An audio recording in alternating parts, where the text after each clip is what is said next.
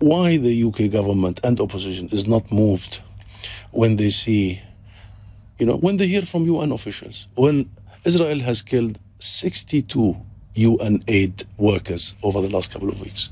I mean, why aren't we moved by that? And look, this is very serious and dangerous, and I am really, really hurt as a Palestinian to follow some of the UK statements and positions. I mean, about ceasefire, for instance. They tell you, we cannot call for ceasefire because it will bring more violence. Hang on. More violence? This carnage? I mean, to have a ceasefire, you have to have two sides willing to have one. The Israelis clearly have said that they're not willing to have one, and Hamas have said exactly the same. So, I mean, it's a domestic political row here, which is meaningless. It is in such conflicts. That's why we established the post-World War II international order, because we don't leave things to the two conflicting parties, because there is something bigger that brings people together. And if it's two countries that are fighting each other in some way, you can see a way forward. But here, that's not what we have. We have Israel as a country, and we have Hamas as internationally recognised terror group. Iain, can we unpack that UK statement, both government and opposition? Sure. They say a ceasefire now will allow for more violence. What do they mean by that? More violence on the Israelis. That's the fear. What about violence on us, which is on steroids? Way more. You know what that tells you? It tells you some sort of racism, anti-Palestinian racism. No, it doesn't. Iain, because let me ask you this question. Do you think these statements are really give the sense that Palestinian lives matter equally? Well, equally. Yes, I do actually, because I think both political parties here, I mean, they're taking the same position, as you pointed out, that they say there should be humanitarian pauses. Now, frankly, I don't see, this is semantics. I don't see that there is much of a difference between pauses and a ceasefire, because if you have a pause, clearly both sides are hopefully going to abide by that.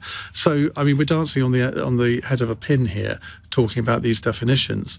But the reason that both political parties have taken the pro-Israeli position is because of what happened on the 7th of October. And however much people on one side of the argument might like to say, well, that wouldn't have happened without 70 years of repression. Okay, I can see the argument there. That in no way can justify what happened on the 7th of October. And as an ally of the United Kingdom, I don't think it's a great surprise that the United Kingdom government would condemn that in the way that it has. I disagree. Rules are clear. Laws are clear. The moral guidance of law is what we need right now. And the international system always manages to enforce law when it comes to anything but Israel. Look at Ukraine. Look at Russia. Every single provision of law was enforced. And when it comes to us, the hypocrisy, the selectivity. Do you genuinely believe that the UK government's position is racist on this? I think some of the statements do not consider Palestinian lives to matter as much as Israeli lives. Rishi Sunak has gone out of his way to say to Israel that you have to obey international law, far more than Keir Starmer has, actually. I would stand as Rishi Sunak, the Prime Minister and the head of opposition, and call for ceasefire immediately. When I see these children, when I hear from UN agencies that this is a mass industrial-scale murder, a humanitarian catastrophe like never before. Oxfam says this is unprecedented in its history, and it has personnel on the ground in Gaza.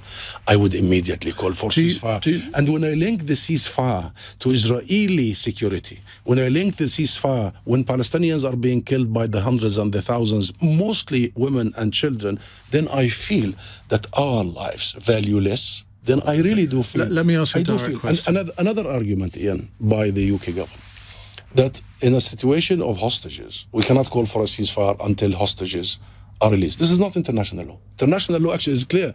Call for ceasefire so the two sides can negotiate hostage exchange and releases in a situation. But Israel has already said it would do that. And you see, if you justify mass murdering all these innocent people in Gaza as we speak because of hostages, Hamas or any other Palestinian group will come out and say, okay, we have thousands of Palestinian hostages in Israeli jail, including children, and therefore our violence is justified. You see where I'm going with this conversation? I do, but I think you're ignoring the fact that Israel has already said that it would be, happy, but it would negotiate the release of Palestinian people in jail in Israel in exchange for the hostages. Yeah, but that cannot be done when it's jet fighters are literally killing hundreds every day. That needs to. Well, then this will go on forever, won't it? We had conflicts before. That's why I refer back to the rules. By the way, this is a moment that I think it's the biggest stress test of our international system. You have senior UN officials resigning today. This is really a serious test. We always manage to apply rules when it comes to, the West friends like Ukraine, and apply rules against the West enemies like Russia or foes. But when it comes to friends, rules vanish. All what we need to do is just to apply the rules. Did Israel breach international law? The question was asked to the Prime Minister and to the head of opposition, the leader of opposition, and nobody said yes. I mean, what?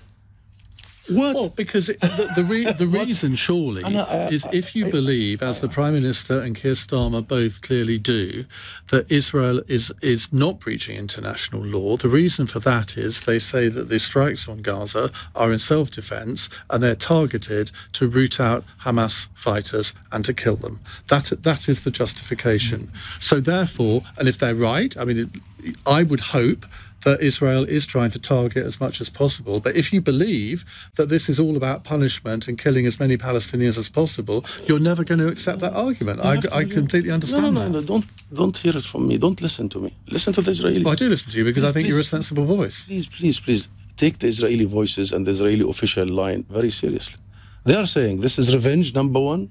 And number two, who has said that? Everybody. I'll share with you whatever you want of lines. You would not believe the racism, the supremacy. You will not believe the genocidal discourse and genocidal rhetoric being used by Israel, all the way to the Prime Minister.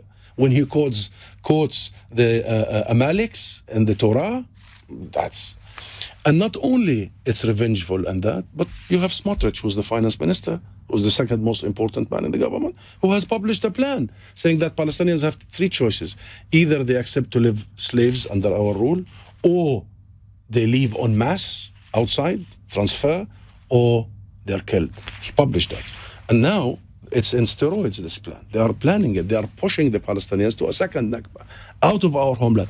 This is the first time in history that refugees are made refugees, twice and three times the same refugees.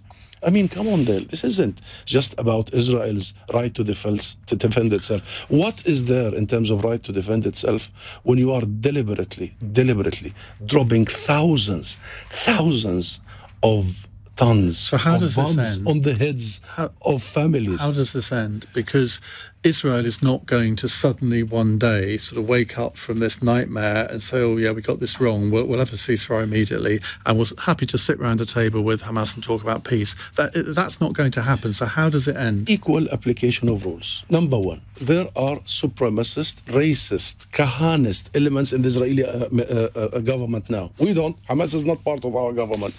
We need the UK, number one, to designate these groups on the terrorist list. We need that equal application of rules. So you think the British government is going to designate the Israeli government on the terrorist list? Well, if the definition of terrorism is... That's not going to happen. Why, Dale? Well, it just These won't. people... Ben Gvir is handing machine guns for the last so many weeks to settlers, illegal settlers, militias. They're forming militias. They are performing pogroms all over the West Bank, and they're killing civilians, our civilians everywhere. This is not terrorism? Why not? And he's doing it right, publicly, in front of everybody. Why do we fail to apply the same rules? And then we will raise our hands and accept these rules to be applied on them, on Hamas, on anybody. The problem with the UK and the West is the sheer double standards that has lasted for a long time. And you tell me about the UK. You know the historic responsibility, the moral responsibility of the UK, the Balfour Declaration, and the mandate of Britain that has denied us our right as a nation and our right as a state. As a nation, because in the Balfour Declaration, we were turned from the original native population that lived there for millennia into the non-Jewish population. So Britain has a role. And this is not to blame Britain. This is to say, this is the time. This is the time that Britain sets itself aside, not as part of the conflict, but I come back to the question. How does it end? Yes. today Keir Starmer gave such a contradictory remarks. The second part was absolutely commendable. He said, we must focus on the Palestinian inalienable rights. We must end the occupation. Settlements are illegal. The refugees must never be made refugees again. And he stressed the recognition of the state of Palestine and that a political solution is needed immediately. He pressed all the right buttons, but it contradicted his earlier message that Israel has the right to do what it's doing right now. It contradicted his commitment and the UK commitment to an international system that the UK helped establish. He's not the Prime Minister, and you know very well, given what happened under the Corbyn leadership, that he's had 3 years to try and rid the Labour Party of its reputation for being anti-Semitic, and he's done quite a good job on that. So this is a very tricky position for him. But I have to come back to the question as to how does this end? How do you see it ending?